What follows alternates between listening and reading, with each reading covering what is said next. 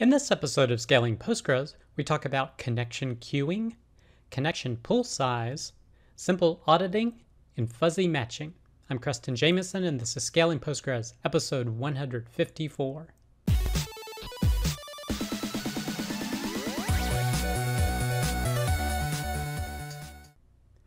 All right, I hope you, your friends, family, and coworkers continue to do well. Our first piece of content is connection queuing in pgBouncer. Is it a magical remedy? This is from Procona.com, and it's talking about a pgBouncer, and specifically what it can do as a connection pooler is it does connection queuing, meaning that if you have a query that needs to run but all of the server processes or server sessions are being used, it puts those connections in a queue to be run when a server connection is available. Now, of course, most people use pgBouncer so that they can get more connections without using a lot of memory and resources of the server. But this post talks about how the queuing component is equally beneficial. So if you are not using some sort of connection pooler, you could experience a number of problems. Problem number one, a spike in load can jam and halt the server. The reason being is because there's a one-to-one mapping between active PostgreSQL sessions and the running processes on the box. So every new connection to Postgres spawns a new process. In addition, with parallel execution, you can actually get many more processes running than sessions that exist. So you can suddenly get a ton of different processes running on the box as you're adding more connections. And they simulated an example here where they had 10 active connections on a 2 virtual CPU server. And the speed at which that they could connect and run a command compared to just having 2 active sessions went up to 15 seconds when they have 10 active sessions on a 2 virtual CPU box. So that server's struggling to operate efficiently. And they say, quote, "We could see that as the number of active sessions approaches double the number of CPU cores, the performance penalty starts increasing heavily." So that's something to keep in mind as a problem that you can experience if you have a lot more connections than your CPU cores, for example. The second problem is too many clients already errors. So this is basically you've run out of connections. You're trying to make a new connection, but it gives a fatal message, sorry, too many clients. The third problem that you can experience is a big max connection value and the overhead that it causes. So there's been a number of posts that we've actually covered in Scaling Postgres, and they link here about how just having a lot of max connections defined still consumes resources even though they're not being used. So you don't want to set your max connection value in your PostgreSQL configuration too high all the time. You want it optimized at a particular level. So now a solution to help you with all of this is using a connection pooler like pgBouncer. But what we can also do is assist with connection queuing, which is what this post is about. So for the example where you try to connect and there's too many clients, you've run out of connections, pgBouncer allows you to run more active connections than exist at the server side. So for example, here he's showing the pools of pgBouncer, and you can see that the client that is active is 1 because they only have 1 active server connection, and you see that 4 of the client connections are waiting. So this is this queuing that he's talking about. They're waiting for their opportunity to use this one existing server session. So that's what pgBouncer can do for you. And if you actually bump up the number of server connections to 2, and you run that same 5, you can see that you can get more active running and less waiting. He then tried an example with 20 direct server connections, and you can see that the average load went up to about 17. So this is not using pgBouncer. And similarly, when trying to connect to that box using SSH, it was 17 seconds to connect. And I assume this is the 2 virtual CPU server. Yes. But when they implemented pgBouncer and set the pool size to 4 on the server side, the load average dropped to 1.73, so about a 10 times less load average, and connecting took half a second via SSH. So it was dramatically better in terms of general performance. Now then the question comes, does this actually affect your throughput because you're having connections wait to do work? So these client connections wait to do work. And he actually did a test of database throughput, and actually with using the queuing, it was actually 5% better. So it wasn't worse, this waiting time, allowing the server to run in an optimized state and just have pgBouncer pass off the new connections when they're ready actually resulted in better performance, not worse performance, even though you have some waiting going on. And then when he switched to a transaction level pooling, performance got even better. So it's just something to keep in mind that pgBouncer is not only for lowering your connections to save on memory in terms of Postgres, but can actually give you more throughput to optimize the number of sessions allowed to connect to the database versus how many CPU cores you have. So if you're interested in that, you can check out this post. The next piece of content, estimated connection pool size with PostgreSQL database statistics. This is from cybertech-postgresql.com, and he's talking about there have been some new connection statistics added to version 14 of Postgres, mainly to the pgstat database view. And it covers things like session time, which is total time spent by sessions, the total active time of sessions, time spent in idle in transaction, the total cumulative number of sessions, the number abandoned, the number of fatal, the number of killed. So this is great information and more statistics to have, but actually where he finds this useful is in terms of estimating how large you should make your max connections on the database server if you're doing transaction level connection pooling. So exactly the problem this previous post that was talking about, setting that max connections at an optimal value, just taking into account CPU cores, like don't set it too large.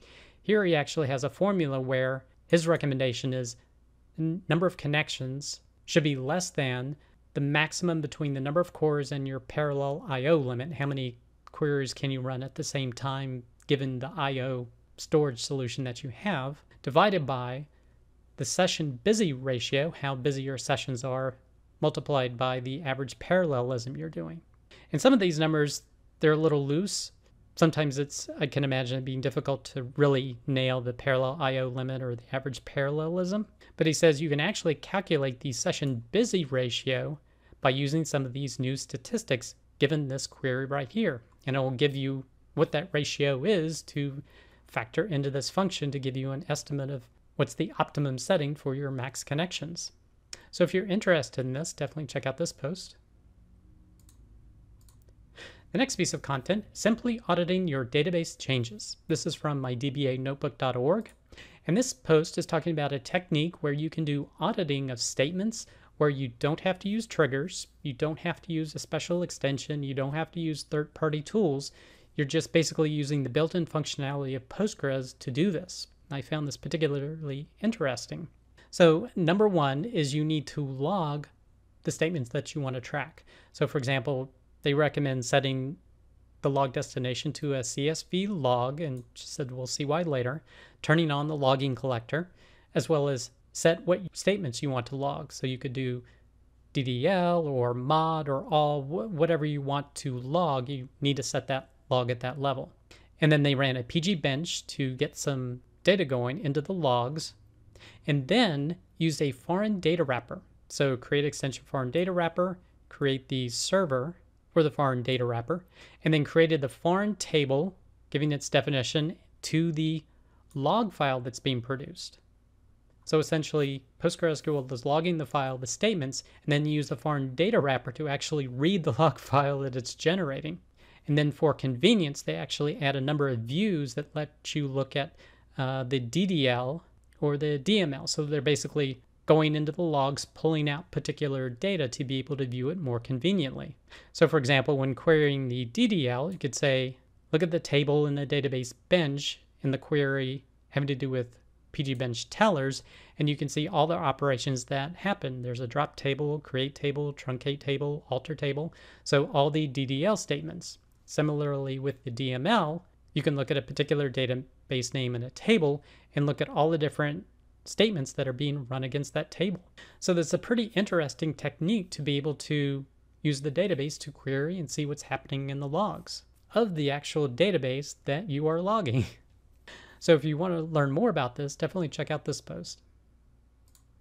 The next piece of content is fuzzy name matching in Postgres. This is from crunchydata.com.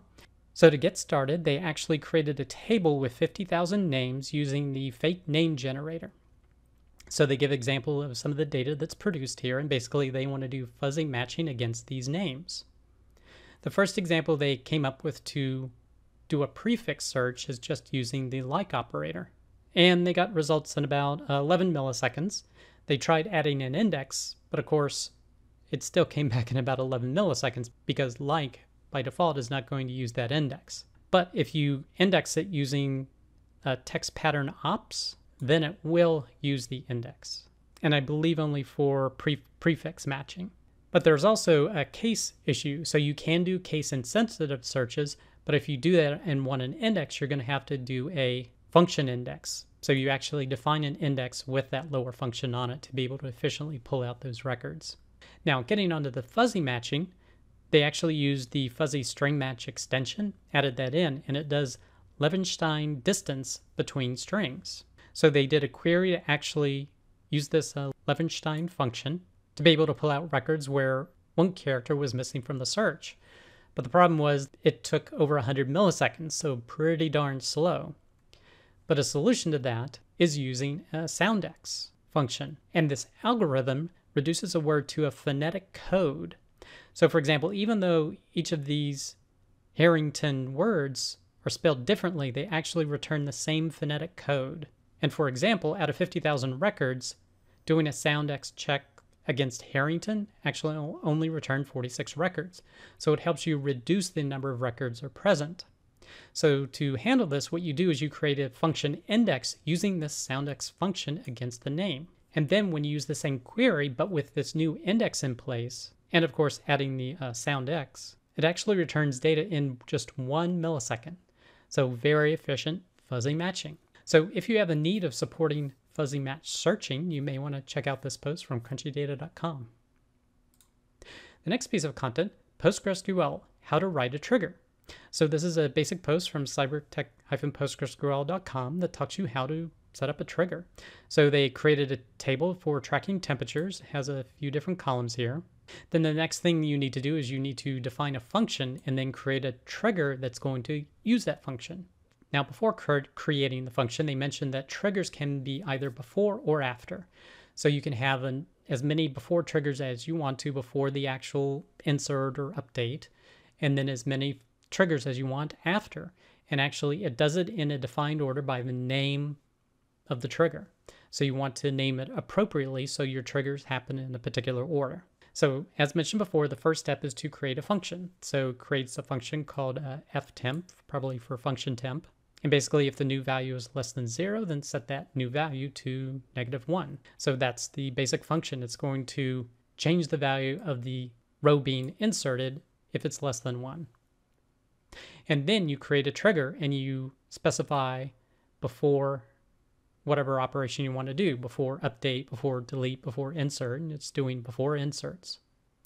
And for each row, execute the procedure that was defined up here, the ftemp procedure.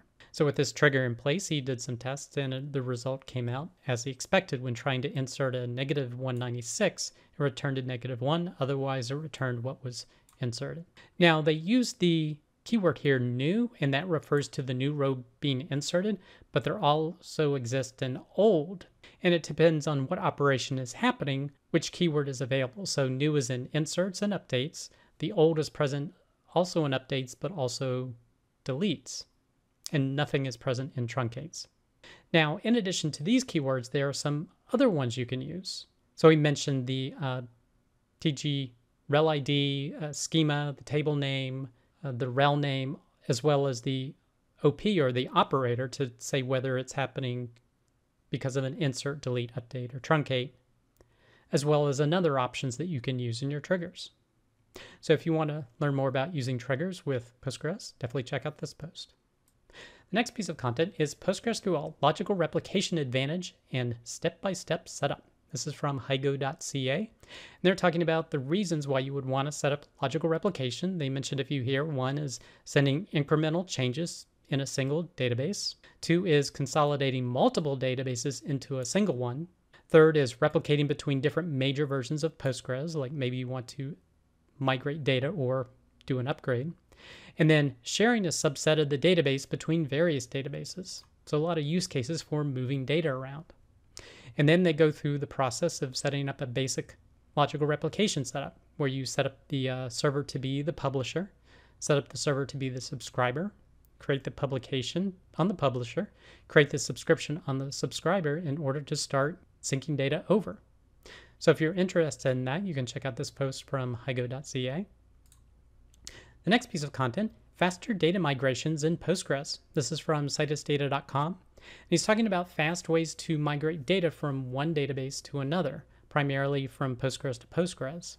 And he says the number one tool to do that is pgdumps and pgrestores, because they basically logically let you back it up, and you can do individual tables or individual schemas to be able to transfer data from one database to another. And that what some of the keys to do it efficiently is using the jobs option to specify the number of processes that can run in parallel to do that export and then import job. But he says if you have very small tables that may not benefit from parallelism, you can actually string a pgdump straight and pipe it straight into a pgrestore, and that can actually transfer data pretty quickly. So I haven't actually seen this technique, so that was interesting if you want to check out that method. But then if you have a lot of large tables, another solution they have is actually parallel exporting and loading. So there's a Python script he mentioned, and there may be one that does another language that's called parallel loader. So basically, it can take one large table, for example, and use multiple threads to execute copy commands in parallel. So you can see it's using PostgreSQL's copy to actually transfer the data. And using this parallel method of transferring data, it went from a pgdump and restore for greater than 1 day to 7 hours and 45 minutes. So it's definitely a lot faster being able to do it in parallel, because again, you just have one process that can work on a table at a time. So with a large table, being able to break it up and run the process in parallel gives you a lot of performance. So if you're interested in learning more, definitely check out this post. The next piece of content is first review of partitioning OpenStreetMap. This is from Rustproof Labs, and this goes over his review of whether he should partition the OpenStreetMap data that he works with and imports into Postgres. And again, he was using a lot of schemas for this management, but he's wondering if he could partition it and make data management easier. Now he covers some of the issues here, but the next post, Round 2, Partitioning OpenStreetMap, describes how he ultimately did it. And here are some highlights from his results. So the bulk imports that he does on a regular basis now generate 17% less wall. So that's good. The bulk deletes generate almost 100% less wall, because deleting data doesn't have to actually do a delete. You just drop the partition table. And then they mentioned a simple aggregate query runs 75% faster. Now they did mention that not all queries are running faster. I believe he said that, quote, partition tables are generally fast, if not faster. So it looks like the speed is pretty good or a little bit faster. So not everything is this blazing 75% faster. I believe that was one query that he mentioned. But he goes through a lot of the process of his testing and his thoughts about the best way to optimize this. And this is really how you have to handle partitioning, because it is a burden to manage partitioning. So you want to make sure that the benefits outweigh the costs, of course. So this has been a great series of 4 posts, I believe, that look at that decision process of should I partition or not. So if you're interested in that, check out this blog post. And the last piece of content is the PostgreSQL Person of the Week is Takayuki Tsunakawa. My apologies if that pronunciation was incorrect. But if you want to learn more about his contributions to Postgres, definitely check out this blog post. That does it for this episode of Scaling Postgres. You can get links to all the content mentioned in the show notes.